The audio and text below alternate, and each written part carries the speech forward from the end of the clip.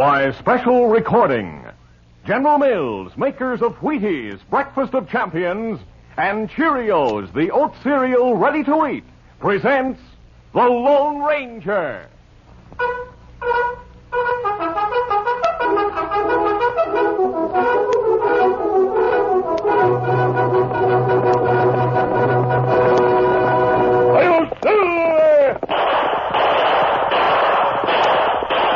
A fiery horse with the speed of light, a cloud of dust, and a hearty Hi-Yo Silver, the Lone Ranger.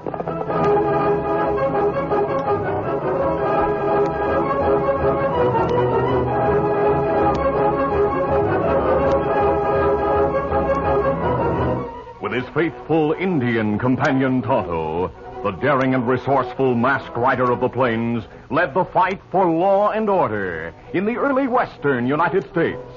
Nowhere in the pages of history can one find a greater champion of justice. Return with us now to those thrilling days of yesteryear.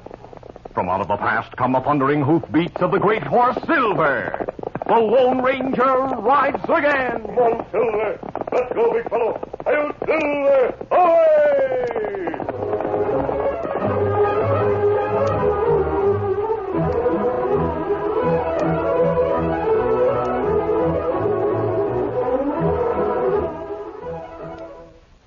Cause champions are made, not born. Yes, sir. Get on your way. Get on your way. Get on your way with Wheaties.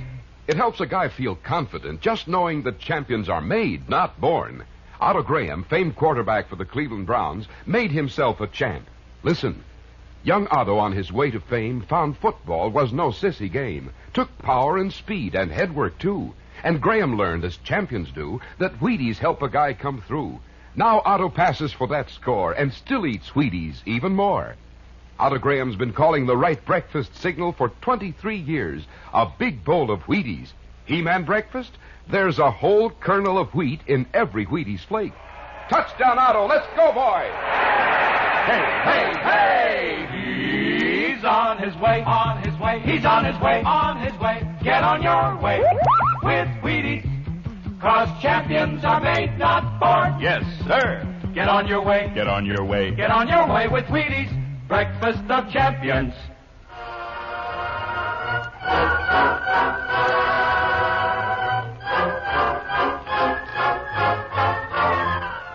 The Lone Ranger and Tonto were in pursuit of outlaw Joe Kelso, who had escaped from jail in Texas. It was in the town of Grand City that Tonto received the latest information about the outlaw.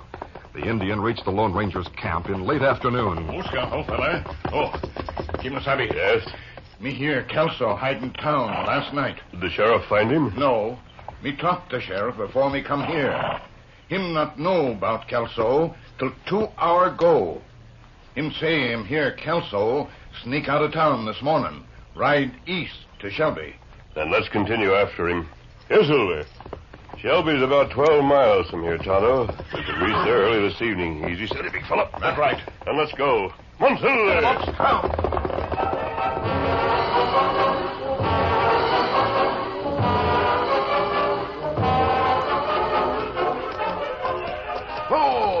Oh, now. It was sundown when veteran prospector Tom Ennis entered the town of Shelby and left his mule at Rufus Tisdale's livery stable.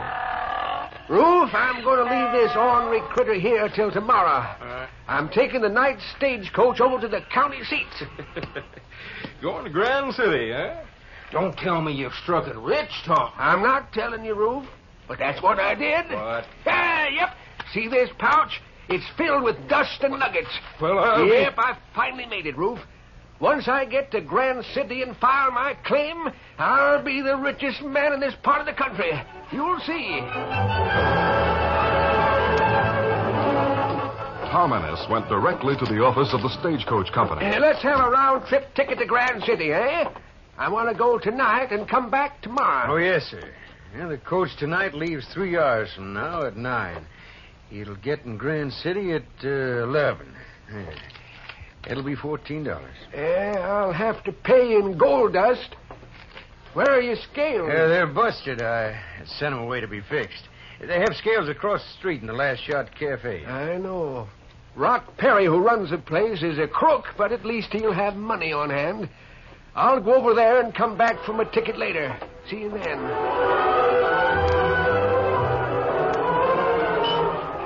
In the Last Shot Cafe, owner Rock Perry greeted Tom Ennis and led the way to his office at the rear of the cafe. When they entered, a young girl who had been standing there turned and faced the cafe owner. Mr. Perry. What are you doing in here, Vicky? I thought you'd quit. I have. But I want my salary. What salary? You don't get a red cent from me. You quit. I didn't fire you. People who quit here don't get paid. But you just can't. Never mind the buts. Get out, huh? Mr. Perry, you must let me have something. Just enough to pay my hotel rent and to cover my coach fare to Grand City. If you'll just My let me... dear girl, what you do is no concern of mine. So if you leave now... Well, maybe this is no concern of mine either, but I don't like what you're doing, Rock. Well, isn't that too bad? What's more, I'm not going to see this young lady get stranded in a place like this if she wants to get away. Rock, give her $100. What? Are you crazy? I don't have to pay her a cent. She quit. Never mind that part. I don't care about that. Give her $100. And I'll give you the gold to cover it. Oh, no. Thank you, sir, but I just couldn't take your money. Now, don't be a featherbrain. I'm rich. Take it as a loan. Pay your room rent and catch that stagecoach that goes to Grand City tonight. I'll be on it myself, and I'll watch out for you. Vicky Sanborn protested, then relented, promising to repay Tom Ennis when she found another job. Rock Perry, without further prompting, let the girl have the money. Vicky departed, and Perry exchanged bills for the prospector's gold. Rock Perry left his office with Tom Ennis and watched the old man go into the street. Then he hurried to tough-looking Pete Logan, who stood at the end of the bar. Logan, you know Tom Ennis, don't you? Sure. That was him that just went out, wasn't it? Yeah. Hurry after him. Don't let him see you, but find out where he goes. And come back here and tell me. Sure. I'll find out for you.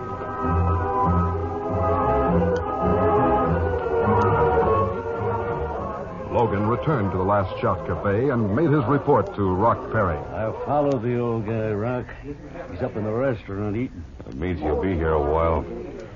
Logan, you know where I'm hiding Joe Kelso, don't you? In that hotel across the street. That's right. He's in room 208. When he arrived here tonight, he said he needed money. Go tell him I'm ready to give him the chance to earn some.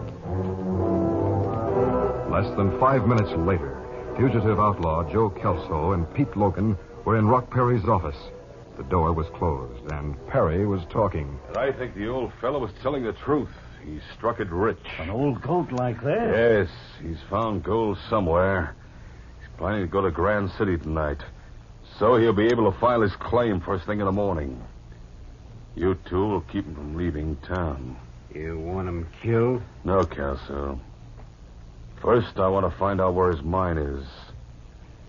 I have a cabin in the hills. Take Ennis there. Yeah, but how are we going to get at him without being seen? He's in that restaurant, and there's... And I have a plan that'll get him out. I'll write a note now and have my porter Pedro deliver it to Ennis. Meanwhile, you two go out to the stable. It was 10 after 8 when Tom Ennis, in the corner restaurant, finished eating. The door opened, and a Mexican youth carrying a note in his hand entered. He walked directly to the prospector and thrust an envelope into the hand of Tom Ennis, then turned and hurried from the restaurant. Hey, wait a minute. What's the idea? Well, what do you know about that?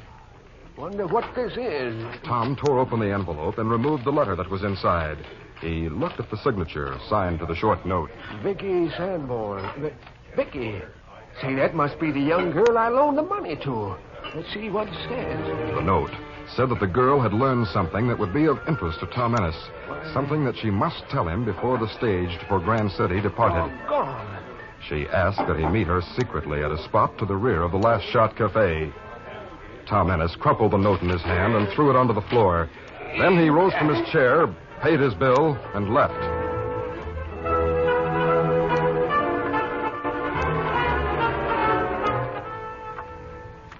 It was dark at the rear of the building that housed the Last Spot Cafe. Tom Ennis made his way slowly, his eyes peering into the inky blackness. He stopped and turned. She isn't here yet.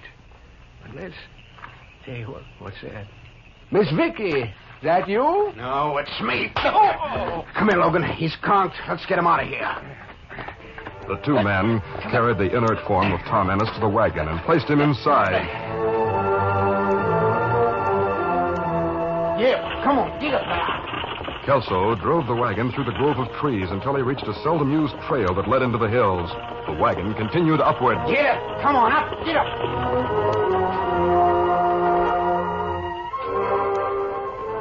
At that moment, the Lone Ranger and Tonto reached the outskirts of Shelby.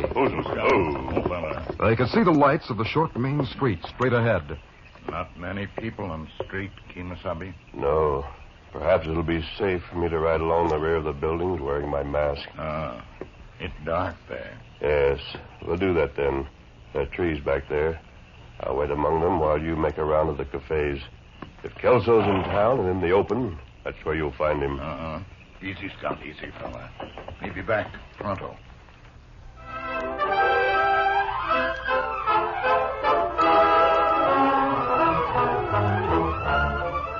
The curtain falls on the first act of our Lone Ranger adventure.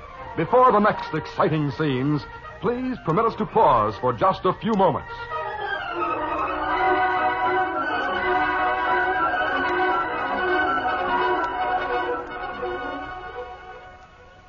This is Mel Allen, sports announcer. In my work, I watch a good many champions, and you know something? I've never yet heard of a player born a champion. You take the case of Doak Walker, star ball carrier of the professional Detroit Lions. Walker gets started fast, cuts back with ease, has a terrific change of pace. Every move comes from hours and weeks and seasons of practice. In my opinion, it's important, too, that Doak Walker has been eating Wheaties for 18 years, since he was 9 years old. Sure, Wheaties, breakfast of champions. And that's mighty easy to understand, I'd say. Wheaties are a He-Man food. They help give a guy what it takes to get there and stay there and keep plugging. Naturally. Why, there's a whole kernel of wheat in every Wheaties flake. Now, look, maybe you tip the scales at 190, or maybe you're just a little guy dead set to get on your way. All right? Bear in mind, champions are made, not born. Get on your way with Wheaties, breakfast of champions.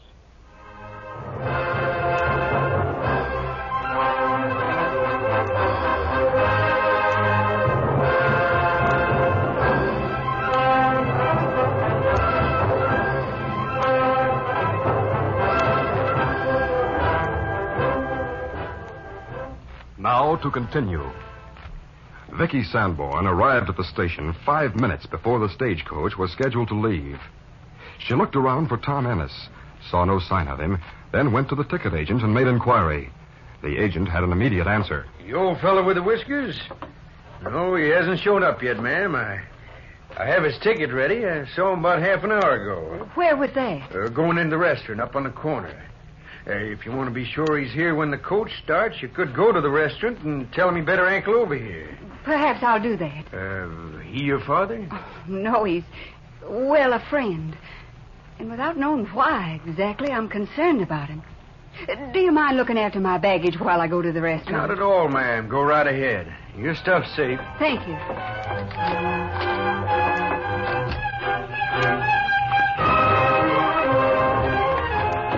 Vicky Sanborn hurried to the restaurant and entered.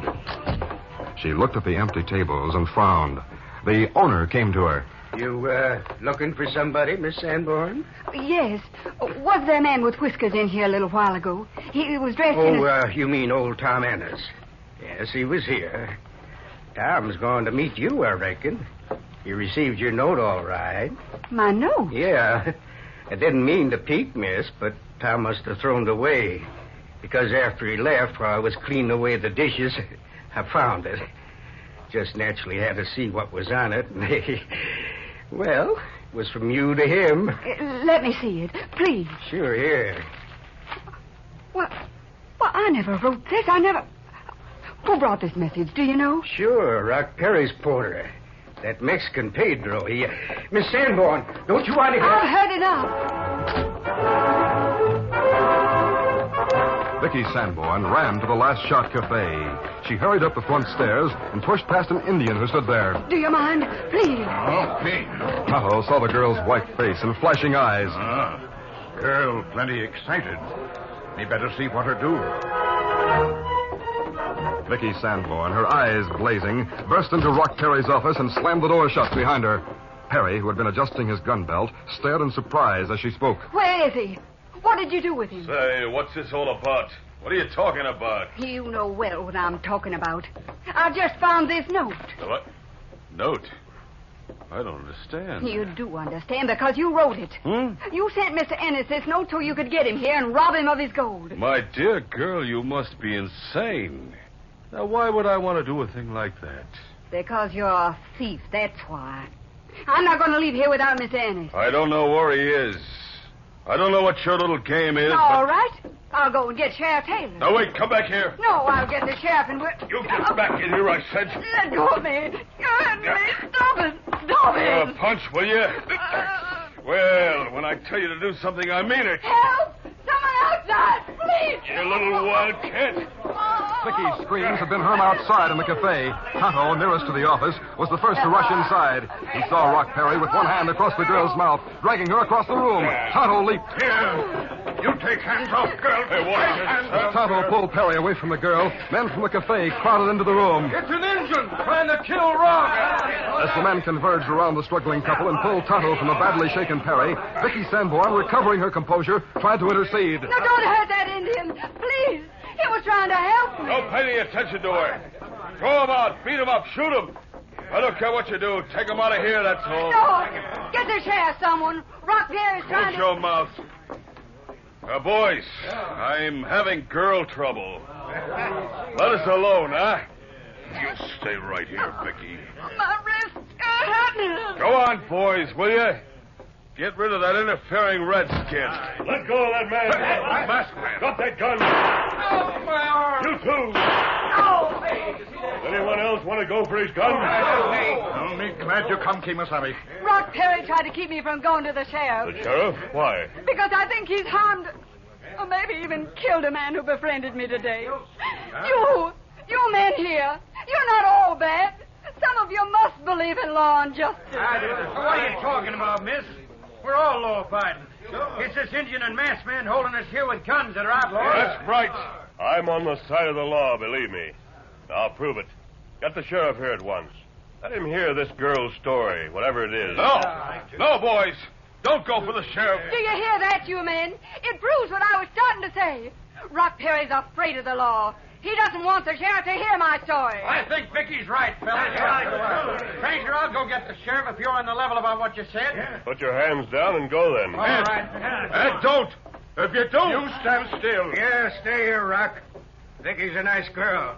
She wouldn't lie. Oh, wait. Tonto, bandage the arms of those two men I shot. Kimasabi. Me do it. The rest of you men, put your hands down. But I'll have my guns ready in case any friend of this man, Rock Perry, tries to make a play. Don't worry about that part, stranger. Now, this, if you don't mind. While we're waiting for the sheriff to come, let's hear your story. Yes, I want to tell it. Because if Tom Ennis is in danger, I want you all to help him. Vicky Sanborn told her story and showed the letter with her forged signature.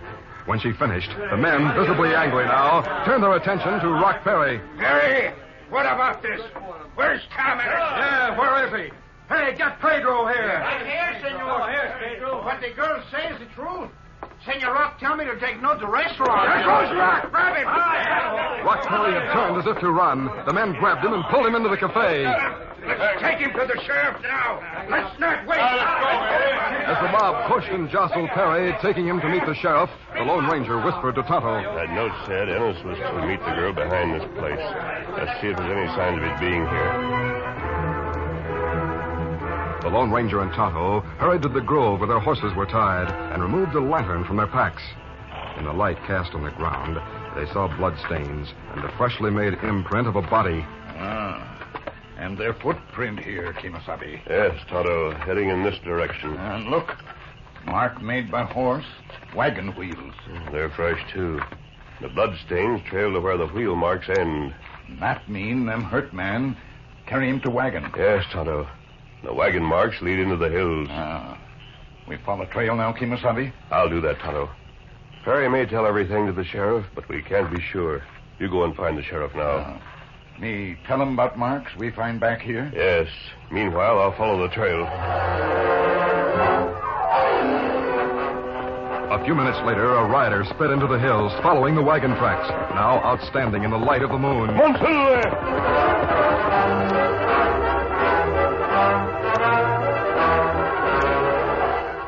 In the hideout cabin, less than 2 miles from Shelby, the two crooks, outlaw Joe Kelso and Pete Logan, completed a search of Tom Ennis's clothes. Beneath the inner sole of his shoe, they found the paper they sought. Yeah, here it is, Logan. Claim he was going to file. See? It's got all the markings and everything else. Smart old geezer, aren't you, Ennis? You wouldn't tell us where it is, but we found it just the same. And now what do? Take this and give it to Rock? If you want to get paid off, that's what we'll do. Yeah.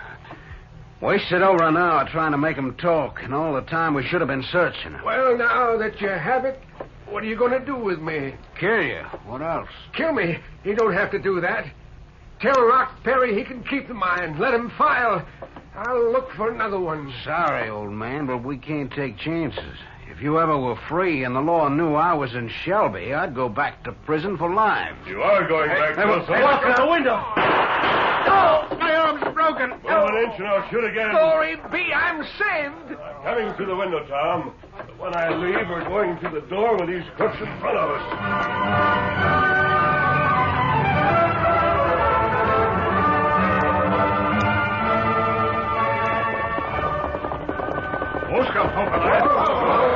Tonto, following the trail, led the sheriff and his posse to the hideout cabin. When they entered, they found the Lone Ranger and Tom Ennis ready to leave with the two outlaws. The sheriff was surprised. Isn't this one Joe Kelso? Yes, Sheriff. It was a stroke of luck that brought us to him. His bad luck. Well, what do you know? Rock Perry told us he had 2 men take Tom here, but he didn't tell us one of them was Kelso. Perry did confess, you say? Yes, and the girl Vicky Sanborn gave us leads on a lot of other thievery he went in for. He's ready to confess to those jobs, too. Vicky, you mean the girl is still in town? She was supposed to take the night stage for Grand City. She's waiting for you, Tom. You can go with her tomorrow. If it weren't for Vicky, we wouldn't be here. Do you have your location papers? Yep. The masked man took them from... Say, where is the masked man? Leaving, Tom. Tom and I were after Joe Kelso. We found him, and he's in the hands of the law, so we're finished. Adios. Goodbye. Doggone. Did you hear that? He saved my life. And Vicky Sanborn's life also, Tom. I'll tell you about that later. I want to hear everything, Sheriff. But that masked man walked out of here as if he'd done nothing. Done nothing? Besides saving your lives, he's rid Shelby of that crook, Rock Perry. But then you must expect that sort of thing from him. You see, he's the Lone Ranger.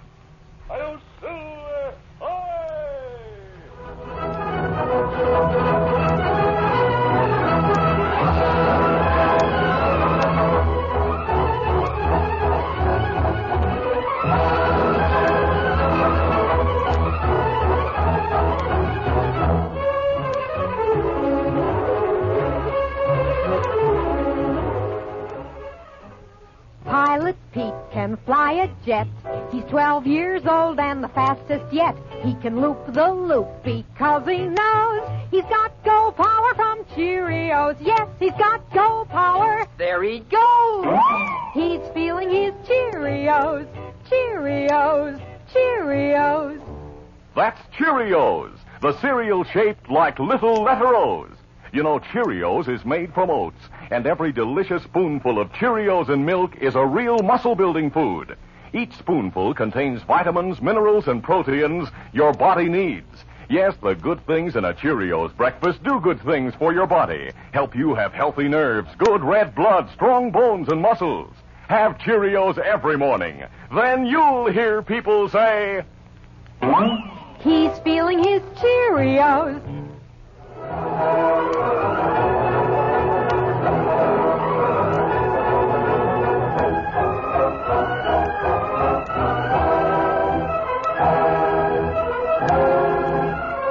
The Lone Ranger, a copyrighted feature of the Lone Ranger Incorporated, is created by George W. Trendle, produced by Trendle Campbell Muir Incorporated, directed by Charles D. Livingston, and edited by Fran Stryker. The part of the Lone Ranger is played by Brace Beamer. Your announcer, Fred Foy.